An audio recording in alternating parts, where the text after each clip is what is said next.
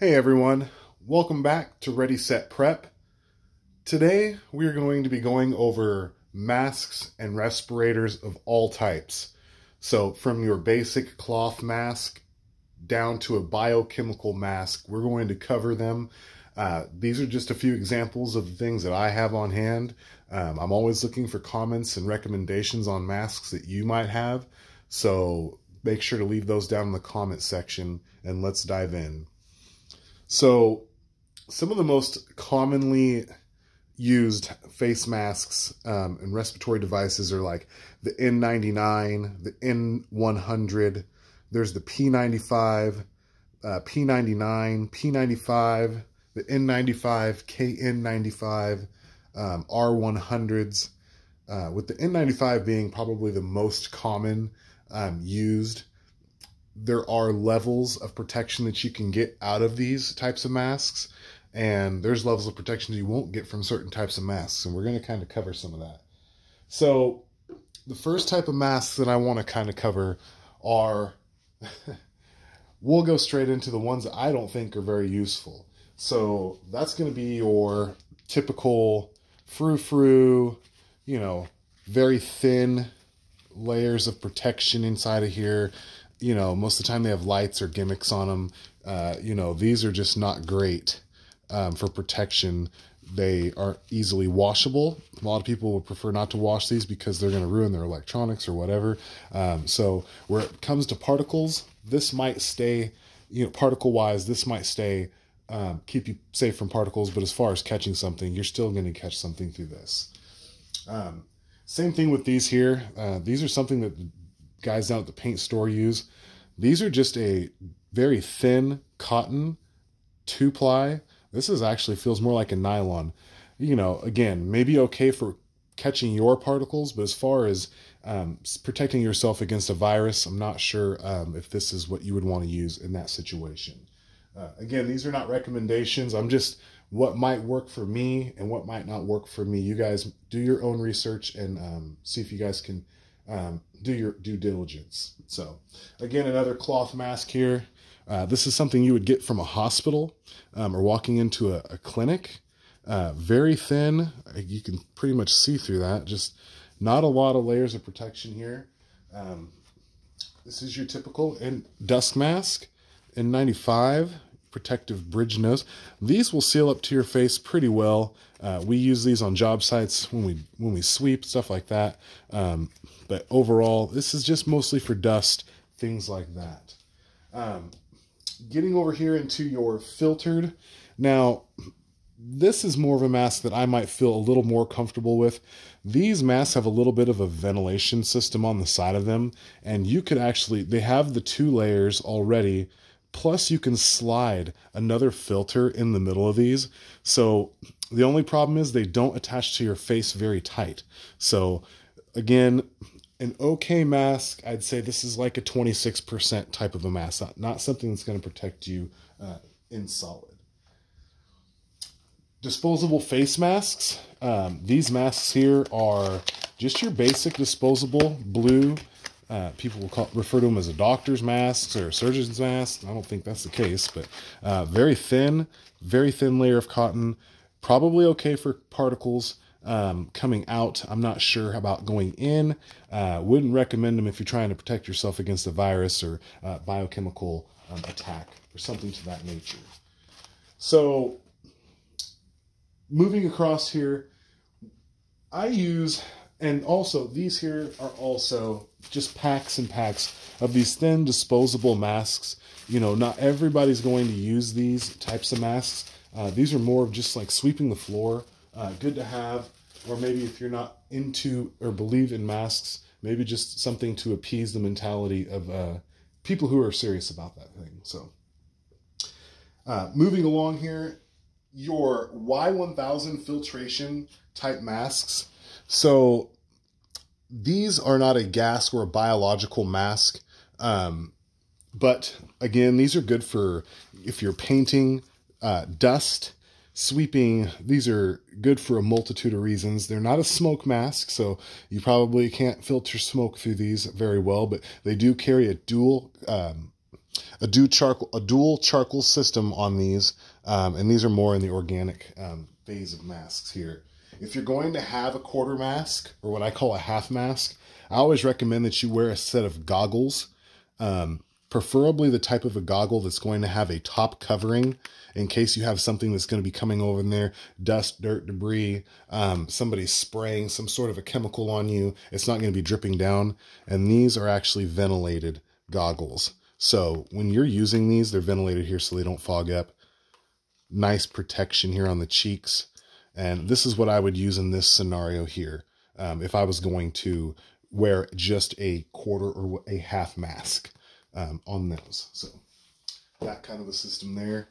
Again, goggles wise, options, you can alternate these out with your KN95s or your N95 masks, your cloth masks, anything that's not a full face mask.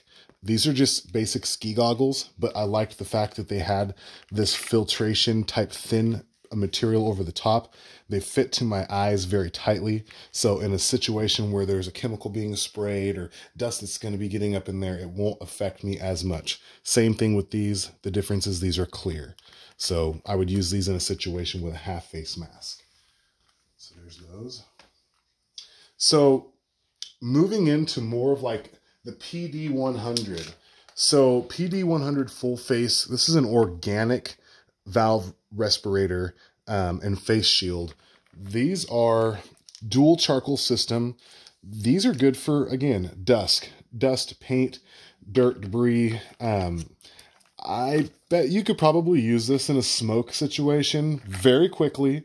I like the fact that it wraps fully around your head. These rubber pieces, they stretch and they're very durable. It will also seal to your face. Any full face mask that you have needs to be able to seal to your face 110%. So, you know, and these filters, they come right off. They screw out. You screw another one in, and you can change these out. Eye protection and respiratory protection has two ways for the air to come in and to be released, one through your nose and one through your mouth to prevent fogging. So little vent valves in there are key for that. So great mask to have, the PD100. This is another similar style to that, just a full face. This is a paint respirator. This is something that you would use in a situation where there's going to be, you know, again, chemicals or liquids or, you know, you could use these in a pandemic style mask setting, but for the most part, probably a little overkill. You know, if you have a very serious respiratory issue, I would recommend using something like this. These seal to your face extremely well. These are no joke. So again, you want something that's going to seal and have multiple layers of sealing and compression once they're sealed to the back of your head here using these straps. So something that's going to compress down with lots of straps and seal tightly. That way you don't risk anything leaking in to the mask itself. So we keep one of these here. This one is the same, similar to that. Has a smaller size in the back here for the face. So that would be more of a large. This would be more of a medium. This is because my wife and I have children, things like that. So we want to make sure we have things that'll fit them as well in that regard. So 3M performance respirators. There's a couple of different kinds here. So what I found is that I use these. I've used these for years. We paint and spray in these. These are good for any scent, smell, paint, you know, some chemical, like you can use solvents, thinners, denatured alcohols, things like that, 85 reducers. But when it comes to, you know, different types of chemicals like, oh, what's a good one? The sand that you would find in the detergents that you would find in the dishwasher at a restaurant, these are not good for those. Those are a very strong chemical, and those will make you very sick. Mercury, these are just not good for that, and these are definitely not a bio weapon type of a respirator going to protect you against biochemicals. So you can breathe 35% easier in these. More adhesives, sealants, solvents, pesticides, things like that. So 3M respirator, great little breather. This 3M Cool Flow, same as that, only it has a little bit more ventilation as far as through the respirator hole. I think it ventilates the inside of your mouth and it keeps it cooler in there. So again, this is a 3M. This is for solvents and pesticides, you know, paint spraying, things like that. You want to make sure that you're being careful and you're not getting too much inside of your filter. The dual charcoal systems here are, or dual filter charcoal system is only good for so long. If you don't, I found that if you don't take these off, these filters, and seal them up in a bag, they'll continue to breathe and they'll continue to be activated. So you want to seal these up and keep them sealed, stored. That way they'll slow down the progression of the use and it will prolong the length of life in your mask. So great to have these on hand. I'd be happy wearing these through, you know, volcano ash, just whatever. These are good for everything, like I said, up to major chemical or biochemical. And then finally kind of getting down into more of my biochemical. These are ABC. These are military grade masks. These have ABC filtration systems on these. These are foreign made. So you can go online. Good masks will run you a couple $100, $300. I mean, you can get them some cheap ones. These were, I think they were like, I don't know, 40, 50, 60 bucks a piece. I don't remember. But at the time that I got these, I thought, you know, I just want to have something just in case. Great seal in here. As you can see, they're all brand new. But great little seal in here where you put your mouth. I don't know if you guys can see that in there. Seals up really well. The filter's inside of here, and then you just take the filter out and put it on the on this here, and then you have your full-on mask. And these here are good up to biochemical, dust, dirt, debris, just a number. I would think everything that you could think of, this will protect you from. These ABC filtration systems, they're good for so many hours and days. They're not good forever. So once you break them open, you need to do it at the last moment. Don't be opening the cases on these, putting them on your mask, and then leaving them out. Again, these filtration systems continue to breathe, and it deteriorates the length and the life of them. So, you know, using a 3-layer, you know, like a KN95 mask. This is a decent mask here, but, you know, it opens up. It seals pretty well against your face. But this 3-layer protection only catches 26.5% of particulates. So, you know, and particles will not filter against gas. This will filter against everything. This is what I would, if I had to make a recommendation, I recommend everybody have one of these for each of their family.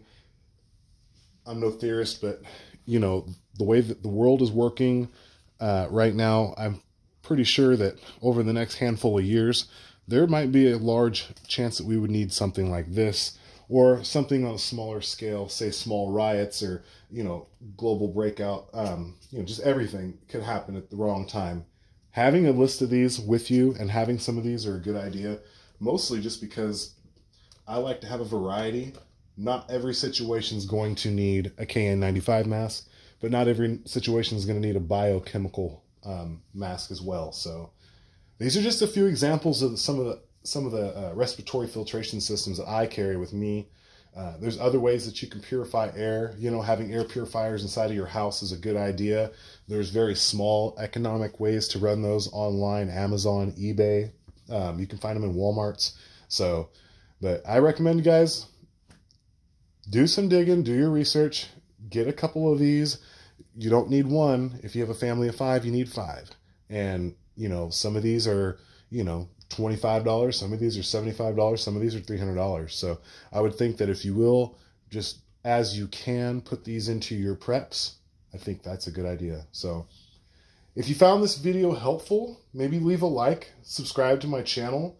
I'm trying to put some videos out with useful content and information. So if you guys have any other useful information or brands of masks that you would recommend or would like to see me try or do a review on, just let me know in the comment section down below.